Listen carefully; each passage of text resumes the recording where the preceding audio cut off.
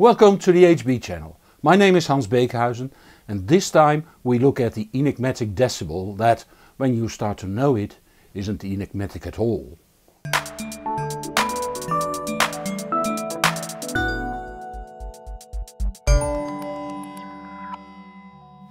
In Meridian MQA Part 1, why 24-bit 192 kHz audio, we have seen that the math in audio differs from day-to-day math due to the properties of sound and how we as humans experience it. For reasons many don't understand, the decibel or dB is often used to specify audio equipment and sound. In this video I will explain what the dB is and why it's used. I will use some math, but if you're not into math you can easily skip those parts. When appropriate I will give you the timecode to jump to. Let me start by explaining that the decibel always expresses a ratio, more or less like a percentage. So it's no absolute value. When a manufacturer brags that its turnover this year has grown with 400%, a trick that is often used, it usually means that the prior turnover was very low and might have grown from one product to 4 products a year. But it might also mean that they have sold 400,000 products if last year's sales were 100,000. So in a ratio you always have to know to what it is related. The same goes for the decibel. To get a proper understanding of the dB I will go back in history to the time when the dB came to birth. When the telephone was just invented, the American Bell Telephone Company researches losses in landlines. They needed a way to calculate the relation between power loss and the perceived loudness. They found that to achieve a doubling of the perceived loudness, a tenfold of the power was needed. In those days power was a scarce product since the telephone system initially worked without any amplification. If you wanted more power you just had to speak up louder. But they have found a unit to measure landline losses and called it the bell as a tribute to the inventor Graham Bell. It stood for a doubling of the perceived loudness and thus for a tenfold power. What this means becomes clear in the following table, where I used 1 watt of power as a reference. In those days they would have had a far smaller figure, but that's not the point right now. The first line shows that in this table 0 bell is set to 1 watt.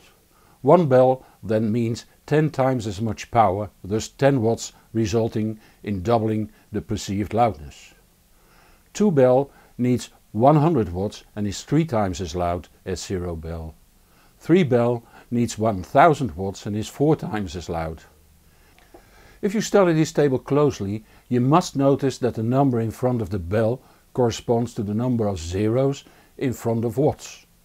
Mathematicians call this logarithm and write it like this. The first line is not that different, but the following lines show a superscript number above the 10 called the exponent. What logarithm does is only name the exponent of a base number. In audio a base of 10 is used, as we have seen before. Don't bother too much if you miss the concept. Any modern calculator will do the math for you. The formula is log P1 divided by P2, where P1 is the first power and P2 the second. To non-mathematicians this sounds quite complex, but it's really easy if you use the calculator on your smartphone. Start by dividing the one power value by the other and consequently press the log 10 button on the calculator. Let's do the difference between 15 watts and 2 watts. Divide 15 by 2, the result is 7.5. Press the log 10 button and check the outcome to find that difference between 2 watts and 50 watts is 0.875 bell. In practice the bell appeared to be too coarse, so the decibel was introduced, 1/10 of a bell, which coincidentally is the smallest level difference we can hear in wideband signals. As a result, 10 dB is twice as loud and 10 times the power.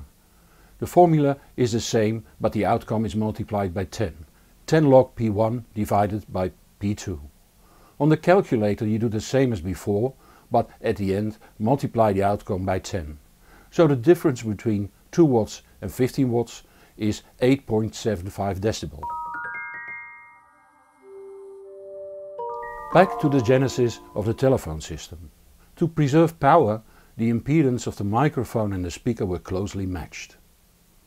After the invention of the amplifier, there was no longer need for this. It became far more practical not to rely on power but on voltage for transport, and have it locally amplified. The rule of thumb here is to have the input impedance of the receiver at last 10 times higher than the output impedance of the sender. This reduces the current and thus the power needed, while the voltage gives a clear representation of the signal. It also has consequences for calculating in dBs. If you're not interested in the math behind it all, just jump ahead to the timecode below, where I show you how to simply calculate a voltage difference by having the calculator do the difficult work. We here have the formula for calculating power in dBs. Power is measured by measuring a voltage drop across a load. The power is then calculated by dividing the voltage squared by the impedance of the load. When we want to calculate differences in voltages, we only need to investigate the voltage part of the formula. We start with the formula as we know it for calculating power. Since we need to calculate the voltage, we replace the symbol for power, the P, by the formula for calculating the power, the voltage squared divided by the impedance. So we take voltage 1 squared divided by R and divide that by the voltage 2 squared divided by R. We can then remove the R, since R divided by R is 1 and thus irrelevant in the division. The next step is to move the square sign to outside the parentheses. But it can be made even simpler. We can take the square sign and move it to the front of the formula, where it becomes a simple multiplication by 2, since there it's on the other side of the logarithmic calculation, thus in the exponent of 10. We can then multiply the 10 by 2 and get the formula for voltages, 20 log U1 divided by U2. So when we need to calculate the difference between two powers, we use 10 log P1 over P2, and when we need to calculate the voltage, we use 20 log U1 over U2. Now that we know how to calculate dBs, do we know what for instance 12 dB is?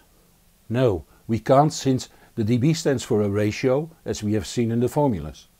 It provides only for a ratio to a given value and no absolute value. So plus 4 dB is not always 1.22 volts, the presumed recording studio level. Not necessarily, since no reference is given. Luckily that has been standardized as well, making it possible to use dB as a quasi-absolute value. Going back to the beginning of broadcast, we see transformer balanced 600 ohm line connections. It was then decided that 1 milliwatt over 600 ohms was the reference, and it was called dBm, dB in reference to 1 milliwatt. The formula is 10 log P divided by P ref, which becomes 10 log P divided by 0.001. Since power-driven systems have been replaced by voltage-driven systems, the dBm today is seldom used or wrongly used in audio technique. But it had its impact on the future, since the voltage drop at 1 milliwatt over 600 ohms, which is 0.775 volts, became a reference on its own.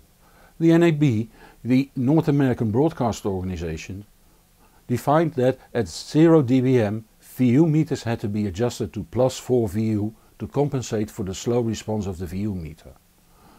Plus 4 VU above 0 dBm equals a voltage drop over 600 ohms of 1.22 volts. There you have the 1.22 volts studio reference again. When voltage-driven connections became popular, 0.775 volts was kept as a reference at its own, and thus without reference to a given power. To indicate that the reference was voltage instead of watts, dBu was used, U standing for the sign for voltage.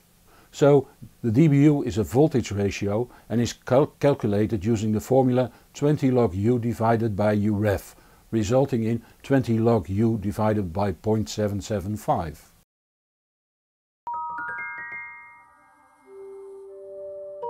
Consequently, the more logical reference of 1 volt became popular and was named dBV, where the capital V stands for volt. Again, this is a voltage ratio using the same basic formula as dBu, but this time Uref is 1, and since the division by 1 is irrelevant, the formula can be simplified to 20 log U. So if you want to know how many dBV the Redbook spec 2 volt audio output is, you enter 2 on the calculator, press log 10 and then multiply the outcome by 20. The answer should be 6 dBs. There's also a dB that is used for the power output of amplifiers. It's not as popular but far more useful than the watt. The watt is linear, while we want logarithmic in everything audio. Since it's about power, the 10 log P1 divided by P2 formula is used, but this time P2 is replaced by the reference. The reference used here is 1 watt, so we replace P reference with 1. And since the division by 1 is irrelevant, we can omit the division and get 10 log P. Since dBW, like all dBs, is logarithmic, it gives a far better impression of what the consequences are of more power to the achievable loudness. The written version on the hbproject.com holds a table to illustrate this. You'll find a link below in YouTube. When digital equipment was introduced, there was a need for a digital version of the dB. The reference here is the maximum level, so a digital signal where all bits are 1. Hence the name dB full scale or dBFS. Now you are able to calculate any ratio in dBs, even the ratio between your mortgage and your income, although that will not impress the bank since the dB is logarithmic and the financial world isn't, I think. In audio the dB is very handy. According to the Redbook specifications, a CD player could output 2 volts at 0 dBFS. 2 volts equals plus 6 dBV as we've seen before. This means that minus 10 dBFS in the digital domain outputs plus 6 minus 10 is minus 4 dBV, provided the player adheres to the Redbook specification. You can add and subtract dBs comfortably. 0 dBV is plus 2.2 dBu, which means that plus 7 dBV is 9.2 dBu, and so on. Sound pressure levels, SPL for short, are also being measured in dBs. The reference here obviously is a sound pressure level, in this case 20 micropascals, which is generally accepted as the threshold of hearing, the lowest level of sound we can hear. Since it's a level and not a power, the same formula is used as for voltages. As with all dB measurements, you need to be able to measure against the reference. Professional SPL meters are calibrated at regular intervals using expensive calibration devices. Cheaper SPL meters will seldom be calibrated with precision, but still can be handy for relative measurements. A sound pressure level meter is often wrongly called a dB meter, or, as one of the fifth gear reporters said, a decibellometer. When the term dB SPL is used, generally A weighting is applied. This means that the sensitivity for frequencies is changed according to the sensitivity of our hearing for 40 micropascal. Although widely accepted, the term dB SPL is not officially accepted by the standard organizations that would prefer this way of describing the dB SPL.